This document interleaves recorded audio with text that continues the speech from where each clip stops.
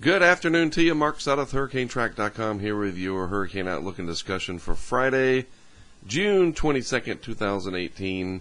The Atlantic Basin, for right now, nice and quiet. Going to stay that way over the next 5 days, it does appear. If we look at the North Pacific, there's a couple of areas to watch.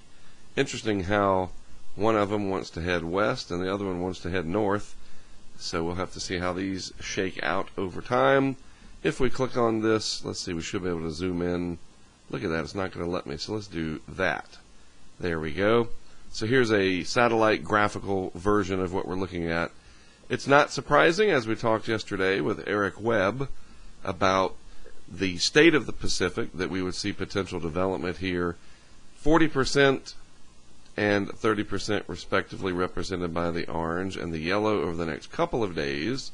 But then, if we look out again beyond that time frame at the 5 days, it gets a little bit higher, 70% for the easternmost system, 50% for the westernmost.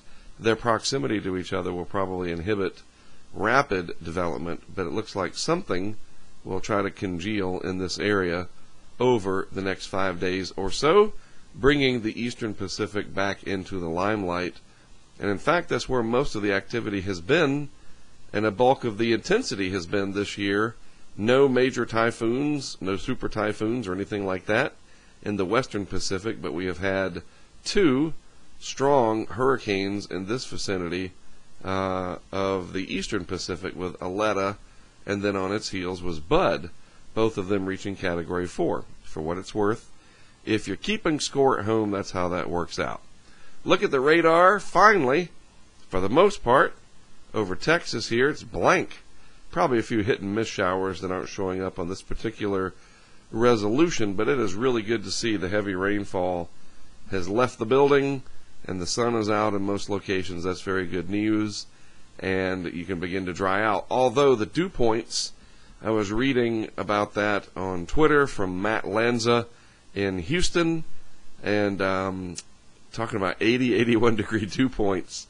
70 is like uncomfortable, and you're talking about 80, 81 degree dew points. 79 to 81, no thank you. I responded with 4 letters, and they are 4 letters that you can use on the air here, and those were PASS, pass. I don't like 80 degree dew points. Well, I guess if you're working in a hurricane situation, I don't necessarily like it, but you just have to deal with it. I'm glad I don't have to deal with it outside very much myself. That's uncomfortable. So look, the tropics are quiet, and we expect that this time of year, but I want to show you, as my voice cracks a little bit, I just took a nap a little while ago, to be honest with you, so I got this little just woke up feeling. Was up very early this morning, then went to the family out to the water park for a few hours, came back, took a nap, and here I am. But so I want to show you something. It's got to explain it when the voice cracks, that no, I'm not going through second round of puberty, although if I grew another foot tall, then maybe I could live my dream of playing basketball. Just kidding. So with things being quiet, let's look down the road a spell and see if there are any changes afoot, all right? And one of the ways we do that, you know that I really like to show the GFS, and it's not necessarily that I think the GFS is a superior model over everything else. The ease of the display from the INCEP site and the different layers that you can look at, for the most part, it's a good Genesis tool for me.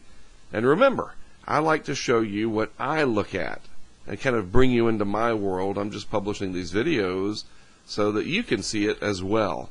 And those are the things I usually peruse, the GFS.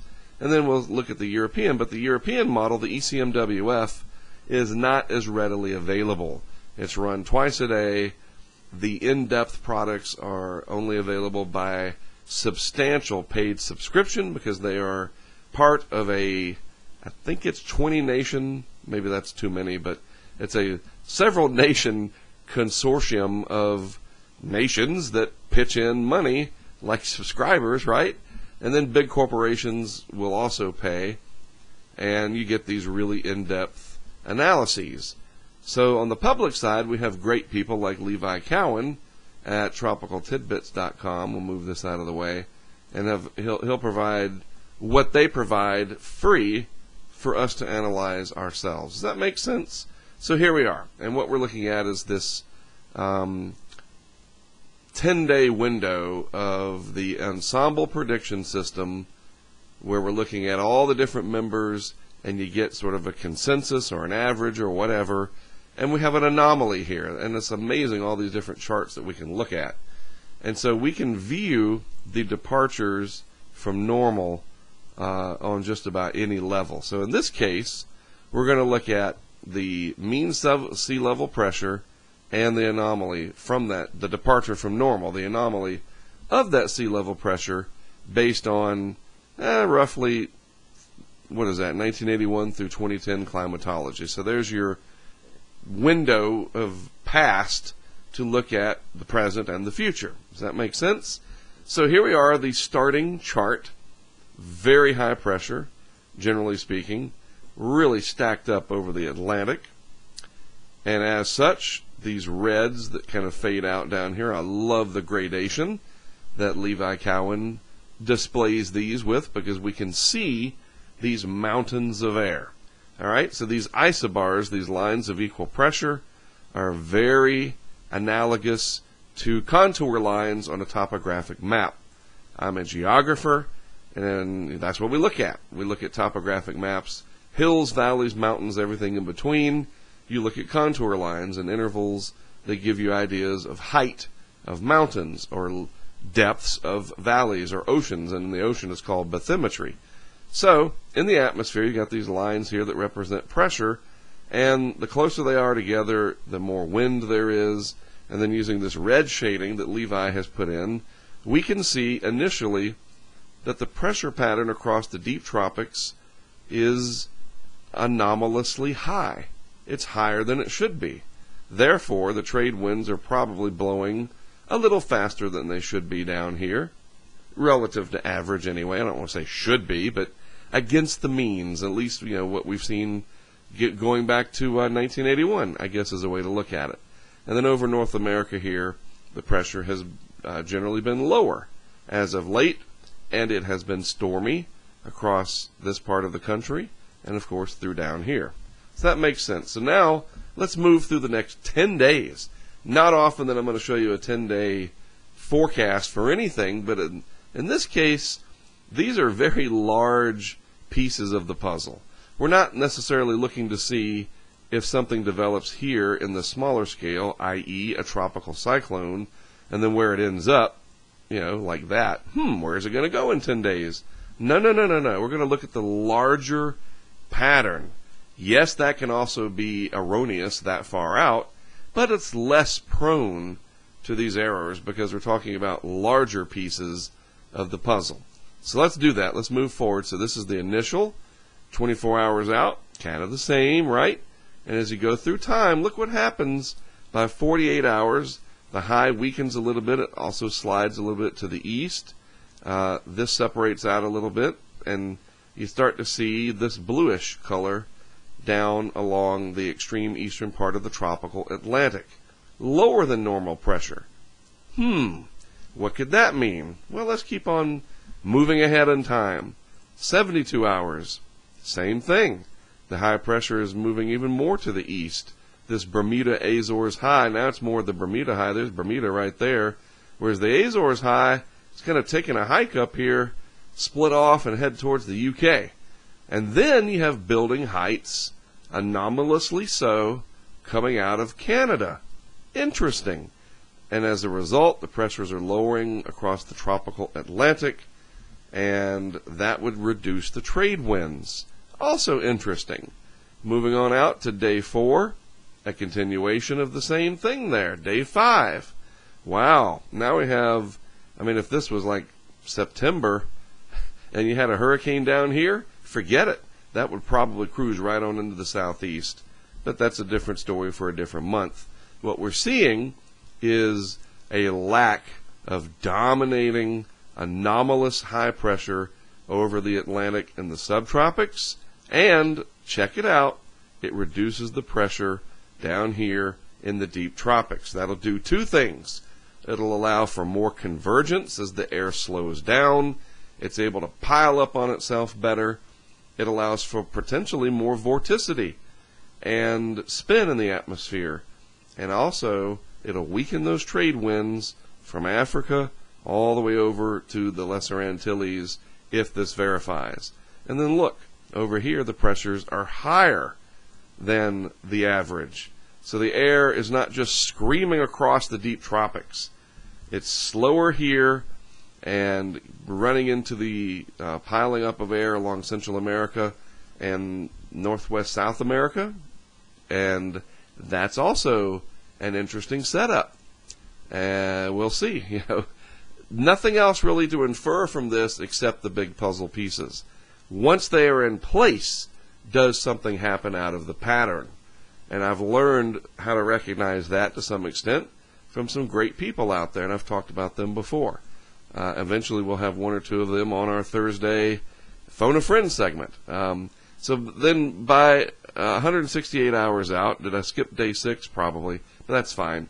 Notice how far north the high is. Anomalous high pressure way up here in the northern latitudes, and then down here in the deep tropics still right about where it should be or slightly below average pressures in the tropical Atlantic. And then day 8, same thing. Day 9, even more so. Look at all of that lower pressure than we're used to seeing, so to speak.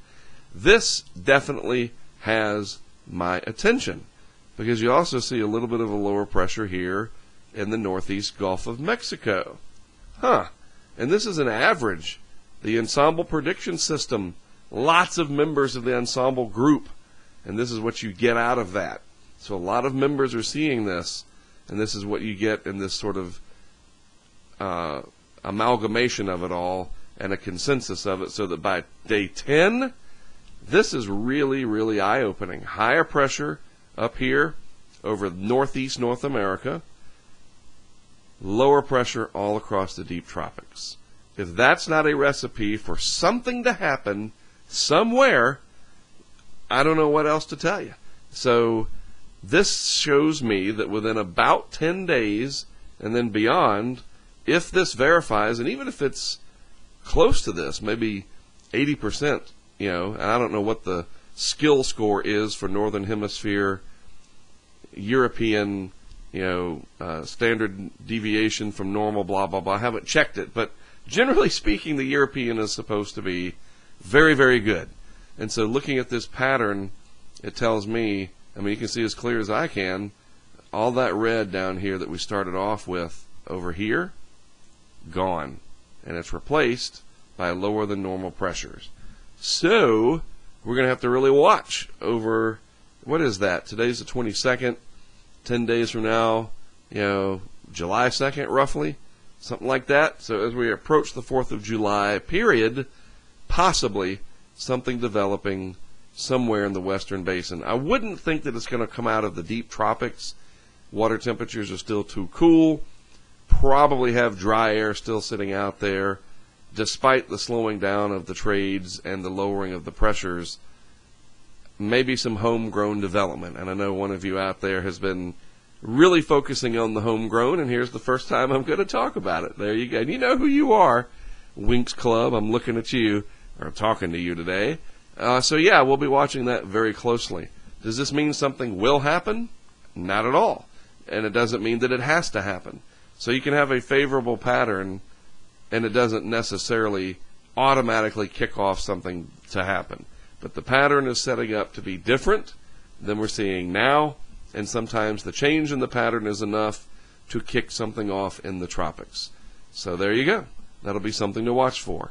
Tomorrow, I will not be here. I have to take my son somewhere into near Charlotte, North Carolina. He does acting, and he's going to be doing, and I say that like, you know, it's a bad thing. I got to spend about 8 hours in the car tomorrow, so no video update tomorrow, which is fine because we're not going to miss anything. But on Sunday, we'll take a look at this again because we'll be 2 days closer to that 10-day period, and I'll save some of those slides there, those graphics, and we'll see how well they verified. All right? So no video tomorrow. Take the day off. Don't worry about me.